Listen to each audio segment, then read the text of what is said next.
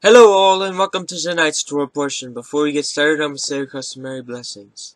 Blessed art thou, Lord our God, King of the universe, who has sanctified us with his commandments, commanded us to gross ourselves with the words of Torah. Please, Lord our God, sweeten the words of your Torah in our mouths and in the mouths of all your people Israel. May we and our offspring and the offspring of your people, the house of Israel, may we all together know your name and study your Torah for the sake of fulfilling your desire. Blessed are you, Lord, who teaches Torah to his people Israel. Blessed are you, Lord our God, King of the universe, who chose us from all the nations and gave us the Torah. Blessed are you, Lord, giver of the Torah. May the Lord bless you and keep watch over you. May the Lord make his presence to enlighten you. May be kind to you. May the Lord bestow favor on you and grant you peace.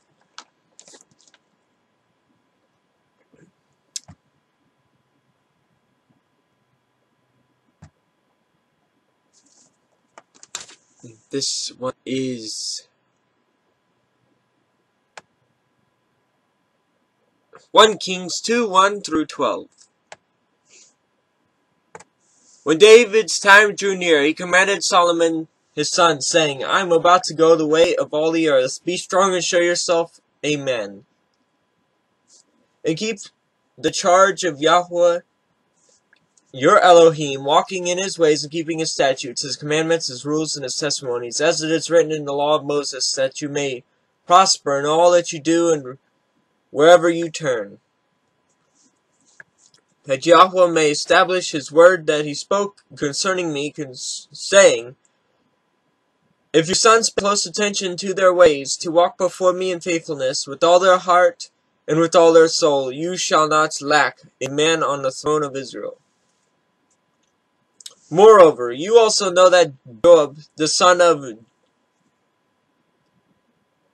Zeruiah, know what Joab, the son of Zeruiah, did to me, how he dwelt with the two commanders of the armies of Israel, Abner the son of Ner, and Amasa the son of Jether, whom he killed, avenging in time of peace for blood that had been shed in war, and putting the blood of war on the belt around his waist, and on the sandals on his feet. Act therefore according to your wisdom, but do not let his gray head go down to Sheol in peace. But deal loyally with sons of Barzillai, Barzai. I'm horrible with names. The Gileadite, and let them be among those who eat at your table, for with such loyalty they met me when I fled from Absalom your brother. And there is also with you Shimei the son of Gera the Benjaminite from Bahurim, who cursed me with a grievous curse on the day when I met Mahanaimah.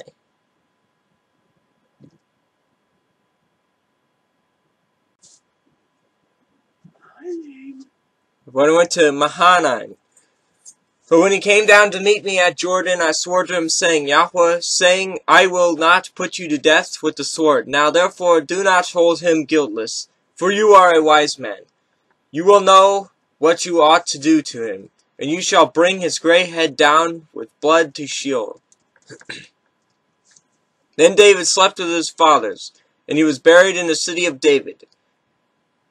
And the time that David reigned over Israel was 40 years. He reigned 70 years in Hebron and 30 years in Jerusalem. So Solomon sat on the throne of David his father, and his kingdom was firmly established. Blessed art thou, Lord our God, King of the universe, who gives the Torah of truth instead of everlasting life in our midst. Blessed art thou, O Lord, giver of the Torah.